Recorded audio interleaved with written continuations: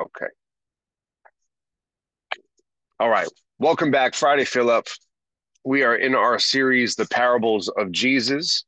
We've had different teachers share with you guys over the last 3 weeks. We had Monique did a great job. Bob and Leah brought us in last week. And this week, we're going to jump into the parable of the wedding feast. And this one's a little bit longer, but there's also like a lot of details in this one that has sent me on this journey through scripture. Um, so here's what I need your help. Okay. I need Baruki. Could you pull up Zechariah 3? Zechariah 3. And if anybody, if I call on you to read a scripture and you can't, or you just can't do that right now, just let me know. I can call on someone else. So I need Baruki pull up Zechariah 3. Um, let's see. Mandy, would you pull up Revelation 3? Yep. And let's go. Leah, would you pull up Revelation 19? Yep.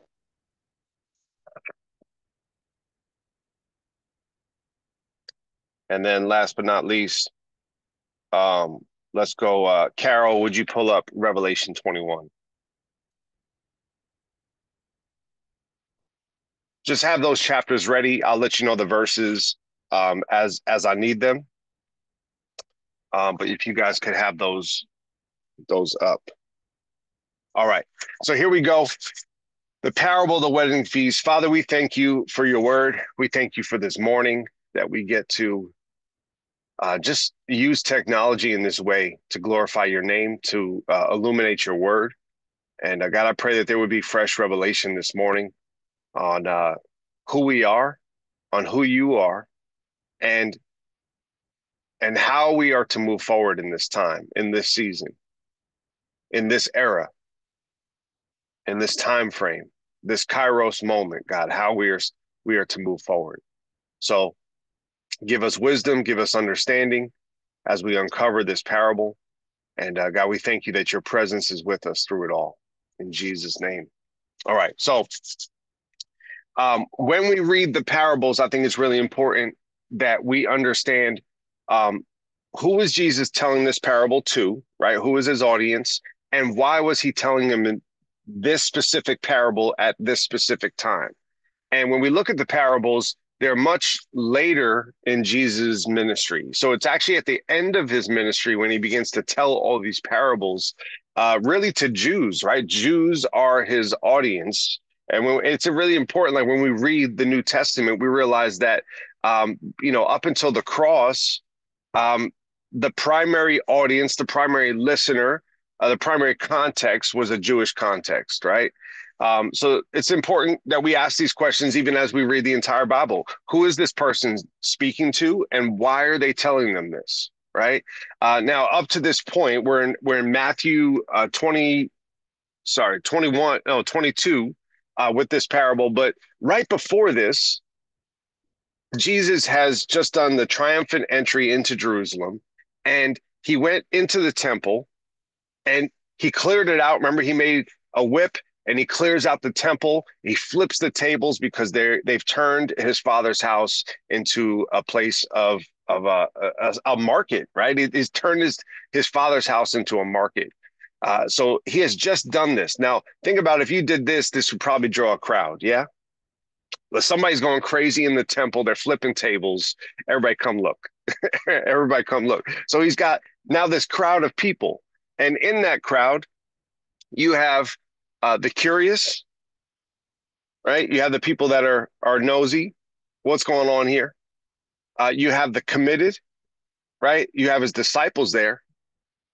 And then you have the critics. You have these people, the Pharisees or the religious leaders that are supposed to keep everything in order and on point for where they're going, right? These are the different people that you have. So Jesus tells them this parable. And when someone like writes a memoir and they change the names of the people to like, so you don't really know it, that they're changing the names, but really you know who they're talking about, right? Like you read a book and it's a real story. I just think of all, the issues that are going on in Hollywood right now and different things in the music industry. And if someone wrote a memoir and changed the names, but you really know who they're talking about, right? That's kind of what Jesus is doing here. He's telling this parable, and it's like in front of all the people, and he's saying, I'm talking about you, without saying, I'm talking about you. Let's jump into it. Verse 1, 22, verse 1.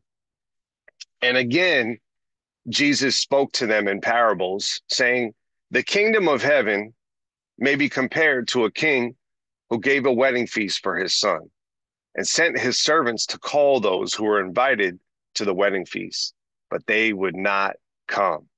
Again, he sent other servants, saying, tell those who are invited, see, I have prepared my dinner, my oxen and my fat calves have been slaughtered, and everything is ready. Come to the wedding feast. Come to the wedding feast. Okay, now it's important that when we read the parables, we understand that a parable is a story, right? And every detail in that story has metaphorical value with a deeper meaning, right? So each detail in this of just what I read has value. And he's not saying these things as a made up story just to prove a point. He's actually, every single one of those people represent people. Okay. So, first item in this parable is the wedding feast. Okay. The wedding feast. Now, I even leave a question mark there. What is the wedding feast? What is the wedding feast? I'm going to leave that there. Then we have the king. Now, the king is obviously God the Father, or Yahweh, right? The king is God the Father. And then you have the groom. The groom is obviously Jesus the Son, Yeshua, right? He's talking about himself. The king had a son and he threw him a wedding feast, okay? But then you also have, if there's a wedding, that means that there's also a bride.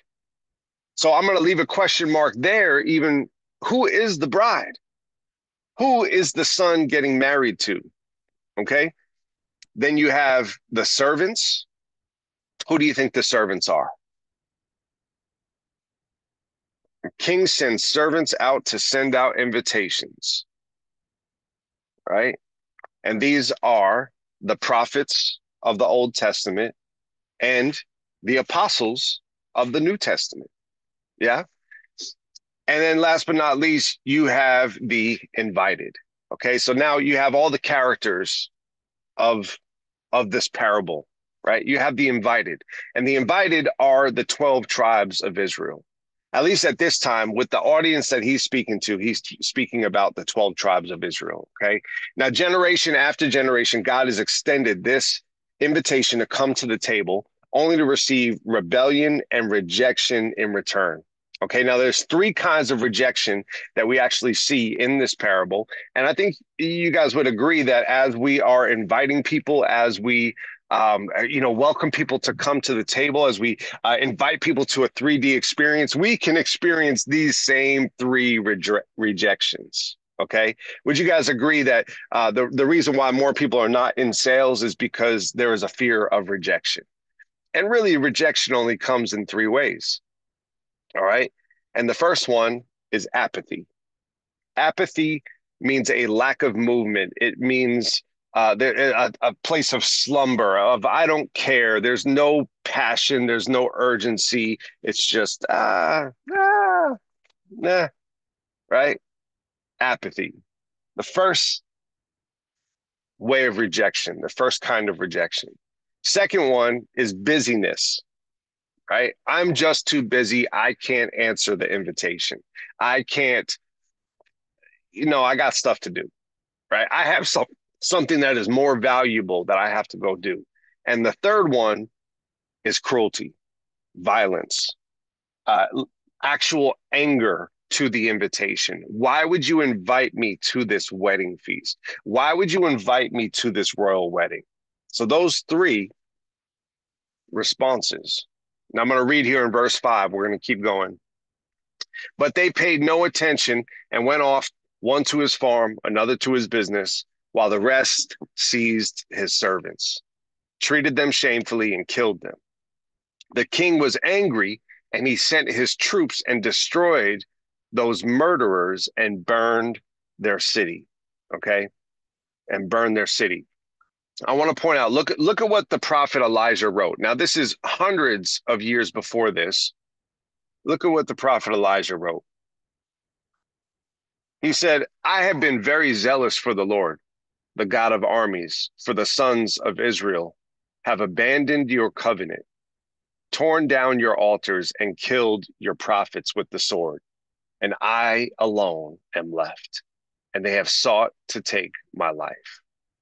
Okay.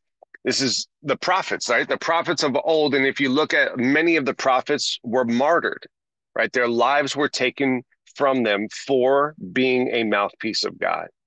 And if you understand the apostles, all of them died by being killed or tortured.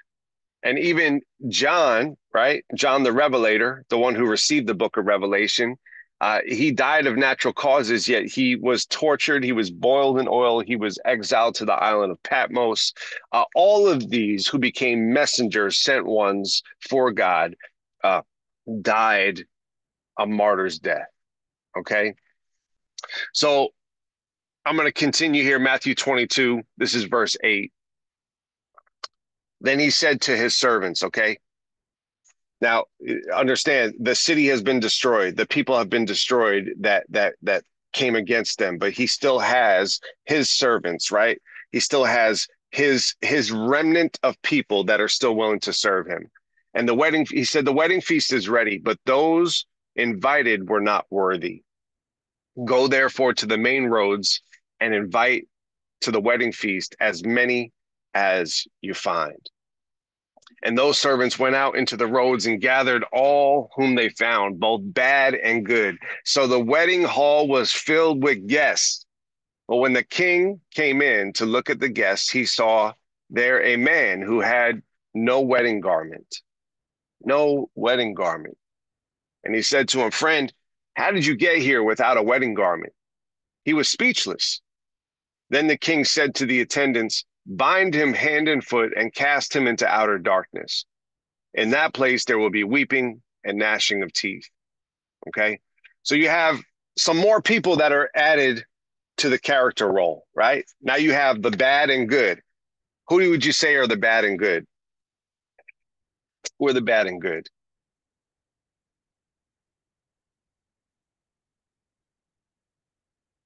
I'll tell you if nobody wants to jump in. Who are the bad and good? It says invite everyone from all over. Go to the main roads. The Gentiles, right? Us. Anyone of non-Jewish descent, anyone who is not of the 12 tribes, now invite everyone. I want everyone to come. Okay. And then you also have this idea of the garment. It's another object. It's not a person, but you could call it a person. They have this garment that it's a wedding garment, and it's the only thing that makes you acceptable to be in the wedding feast. And I'm going to leave a question mark there. What is the garment? Okay. So now we have to understand that when we read parables, when we read the New Testament, there are cross references all throughout the Bible where you can find similar language scattered in different places. And it's important that we look at these different things. So I'm going to have Baruchi start us off. Zechariah, he's got chapter 3, verses 3 and 4. Would you read that for us?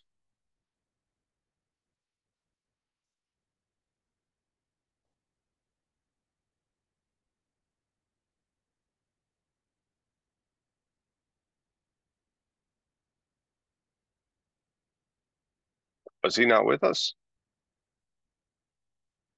He's illiterate on here and he kicked himself out. What? Okay, I'll read it. Zechariah 3, verses 3 and 4. Now Joshua was clothed in filthy garments and was standing before the angel. And he responded and said to those who were standing before him, saying, remove the filthy garments from him. Again, he said to him, see, I have taken your guilt away from you and will clothe you with festive robes. Okay. Um, I think, Mandy, you had Revelation 3, right? Yes. Would you give me verse 18? Okay. Um, I counsel you to buy from me gold refined by fire, so that you may be rich, and white garments, so that you may clothe yourself, and the shame of your nakedness may not be seen, and salve to anoint your eyes, so that you may see. Amen. So, what are the garments? Just by reading those, like we could speculate about what the garments are, but here we have two examples of garments being changed, right? The proper garments being put on, the proper garments being worn, being received. What do we think the garments are? Sin and God's grace. Say it again. Sin and God's grace. Okay, so you could say that the old garments, the filthy garments, are sin, and that the new garments are God's grace. I like that way of thinking. I think it's even more simple than that in a way. Um, and there's a specific word, and actually all throughout the Bible we see sin being covered, right? Sin being covered, and as sin is covered, what do we receive in return? We receive the righteousness, right? So the righteousness, the purity of Christ, the purity of God, and the covering that only He can provide. Like you can try and self cover, you can try and self provide, you can try and buy your best outfit, but it won't actually get you in. That in order to get in, you have to be wearing the righteousness of Christ, right? Fashioned from the inside out. Um, who had Revelation 19? Me. Leah. 7 through 9. 7 through 9. All right. Let us rejoice and exult and give him glory, because the wedding celebration of the Lamb has come, and his bride has made herself ready. She was permitted to be dressed in bright, clean, fine linen, for the fine linen is the righteous deeds of the saints.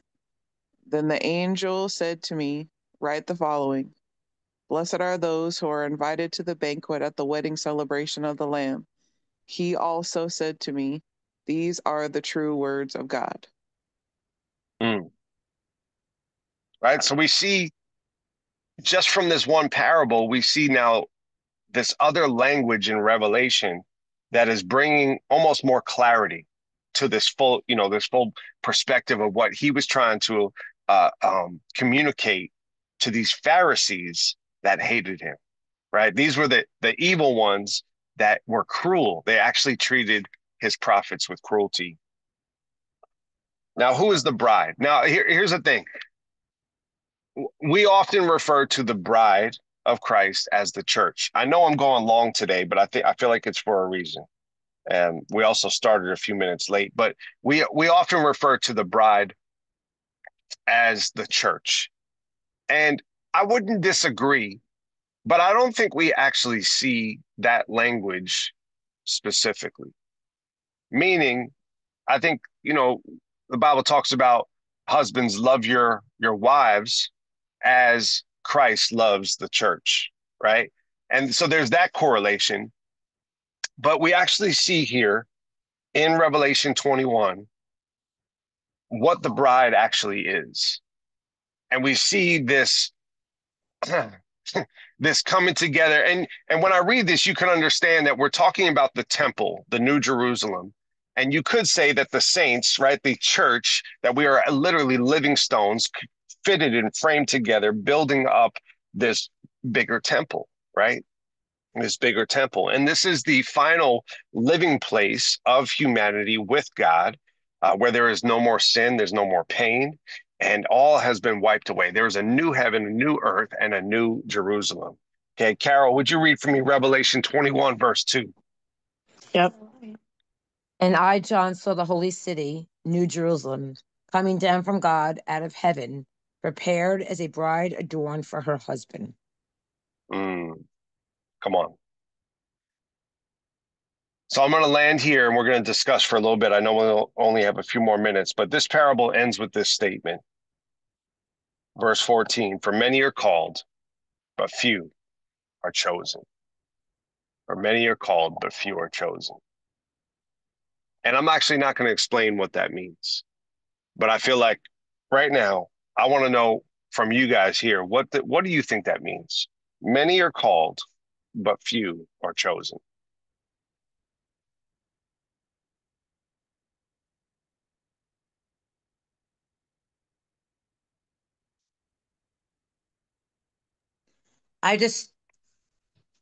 He chose us, but you have to choose to be married to him. So many have been called, but few have been chosen. Like he calls us, but few have been chosen because you have to choose to be married to him.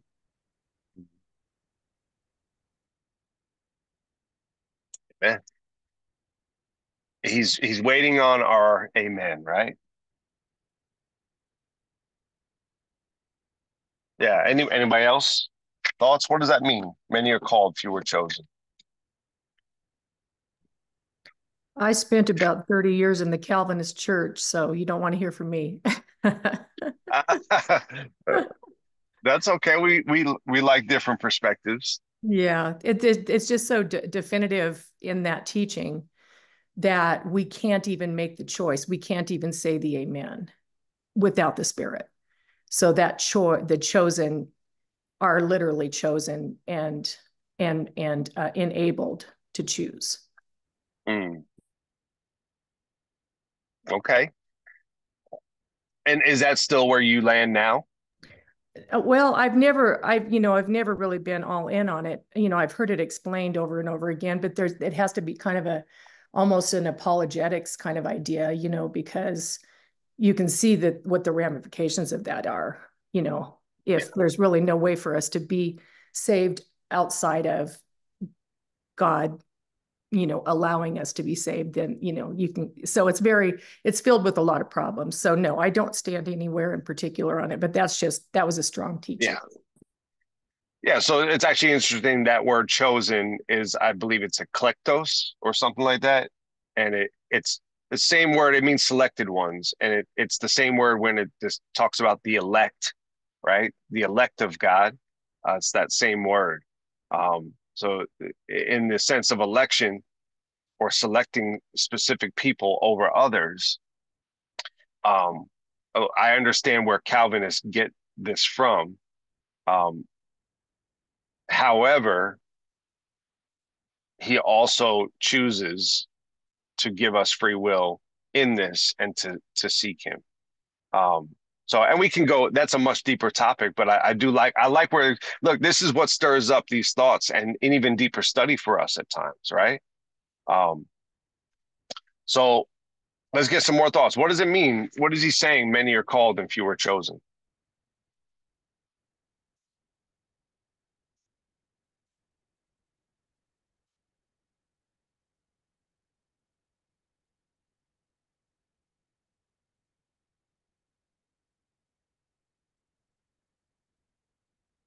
I realize that this is can be a challenging question.